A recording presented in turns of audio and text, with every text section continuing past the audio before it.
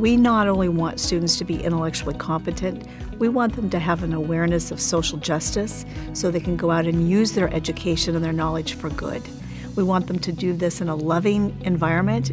The delivery of their knowledge should be done in a kind way, and we want them to be rooted in their religious or their faith, whether they're Catholic or a different faith denomination. We want it to be rooted in their love for Jesus Christ. You know, one of the hallmarks of Jesuit spirituality is finding God in all things.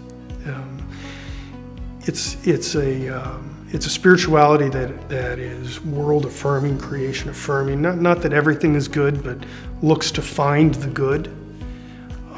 I think that the Grad in particular, that idea of that first principle of being, or characteristic of being open to growth, speaks to that strain, that principle within Ignatian spirituality of finding God in all things.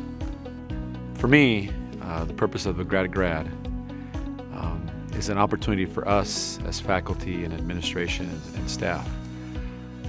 It's a great opportunity and a great challenge to do more for our students, to teach the whole person. Is not just about getting a good grade, getting into a good school. Not that those things are not important, but it's an opportunity to teach the whole person based on those 5 components that is the graduate and graduation.